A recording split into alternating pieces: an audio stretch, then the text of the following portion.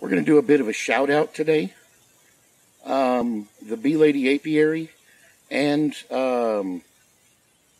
Southern Ark Homestead. I'll link down to both of them in the channel. They're both beekeepers, and in this episode I'm going to be covering, specifically for the Bee Lady, my Topbar hives and what they are and why they're done the way they are, and how I've arranged them. So let's get this party started. Alright, so it would appear that not a lot of people know about my type of hive. So I thought I'd do a rundown of them. I've just taken the tops off of them and opened them up a little bit. There's no bees in them, but there's a couple of wasps underneath the top, and I just wanted to give them an opportunity to run away before I start messing with them. So let me...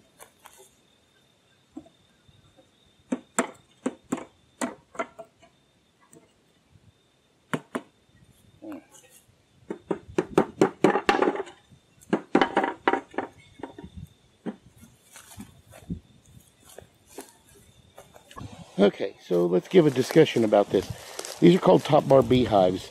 They were invented in the 1960s by an entomologist in Canada. The idea behind them actually comes from ancient Greece and ancient Rome in the way that they kept bees. The design of the hives was such that they can literally be made out of just about anything. They're very simple to make. The two that you see here, I made out of 6 wood pallets that I got for free. So really, there's almost no money in them. They're designed with top bars. The top bars look like this. The dimension here is what's important going across. Then you center, and this is referred to as a cleat. You center the cleat on it, so that the bars, when they're in, line up in such a way so when the bees build comb, which hangs down, the spacing between the cleats leaves enough space that there's a proper bee space between each of the two combs. Now, these hives have what are called backer boards in them, which is this piece here.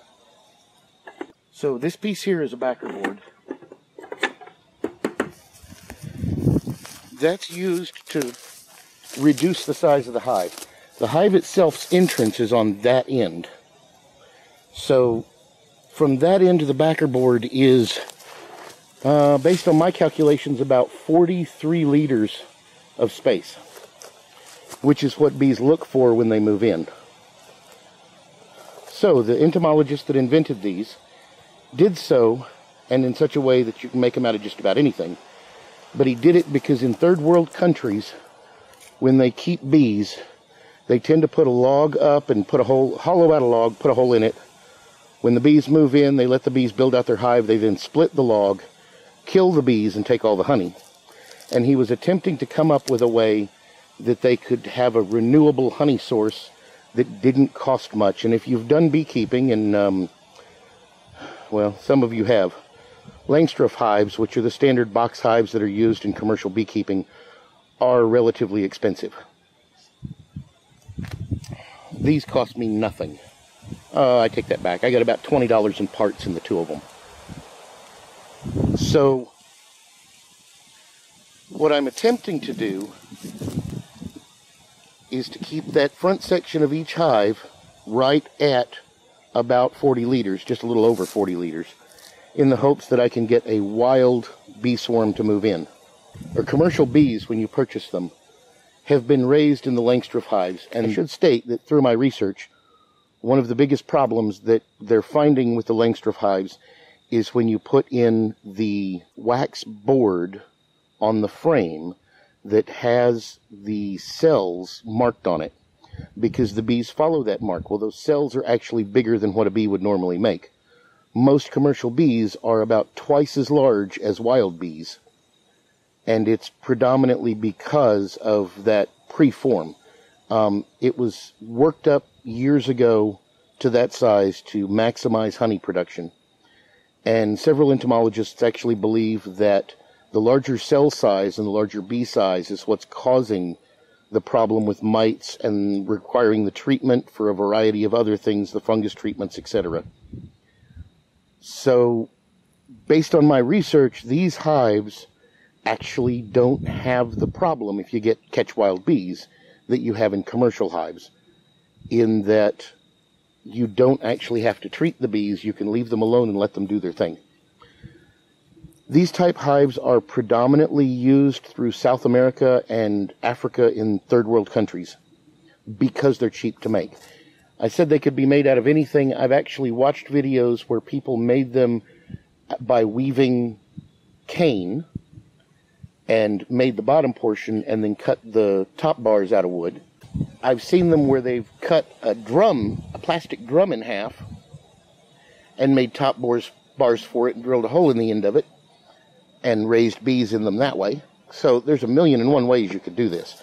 There's no set size. The only real set size is the distance across the top bar. Anything else is up to you.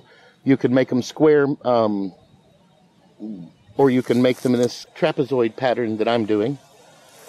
The trapezoid pattern is most common because the bees like to leave that bee space. They never connect they normally do not connect the comb to the side of the hive. So when they've got bees in them and you go to remove one, you have to lift it straight out like this. Especially in South America and Africa, where they're dealing with aggressive Africanized bees, rather than opening up like a Langstroth hive where you get that great big open spot on top, you've opened an area here that's 1.5 inches roughly.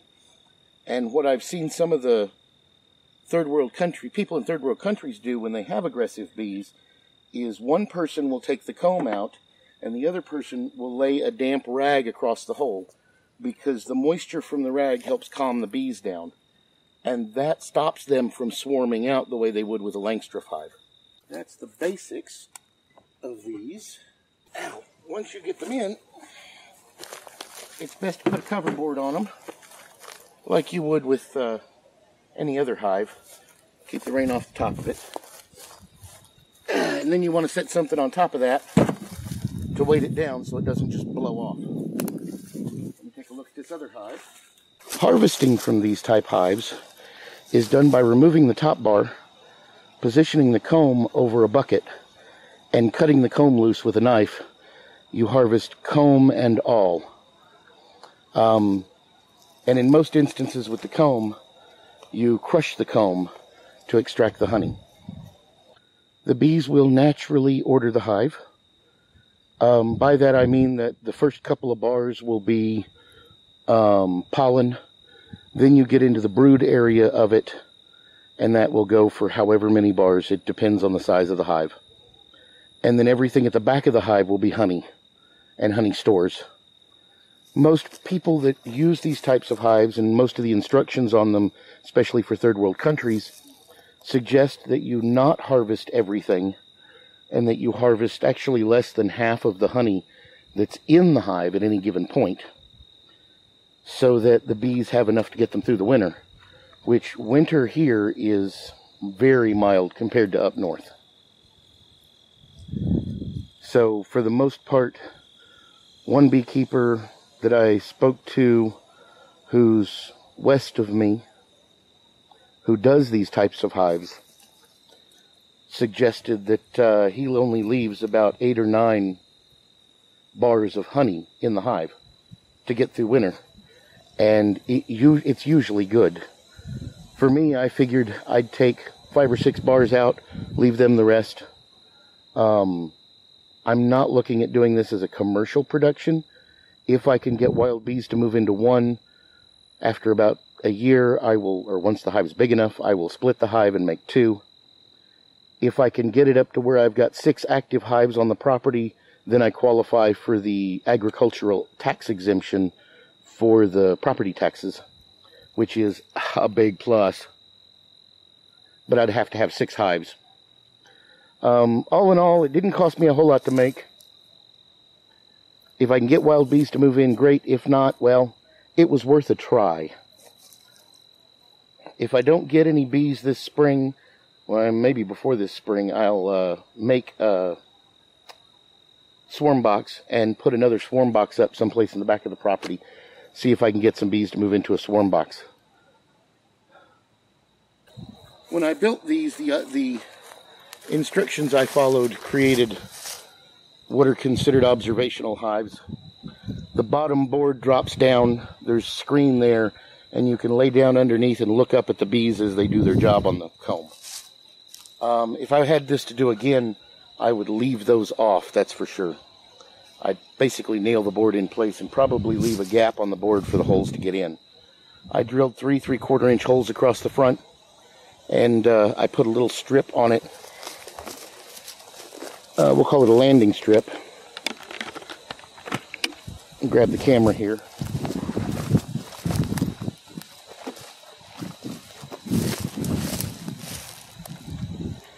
Just like that. So they've got an entry hole and a place to land.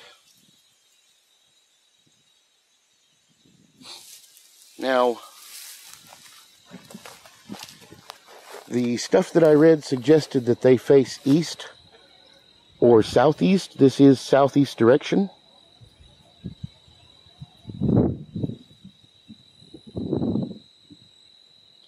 It faces pretty much the rising sun, which rises over here and arcs across the sky.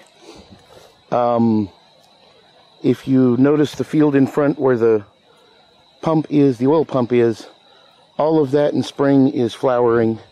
I planted most of what's in there just from deer feed, or deer food plot seed.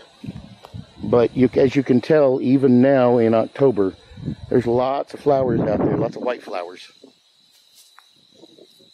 Out behind here is a big power line run, and it runs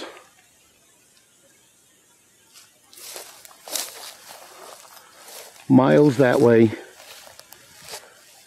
and miles that way, and you may be able to see the deer blind for my neighbor.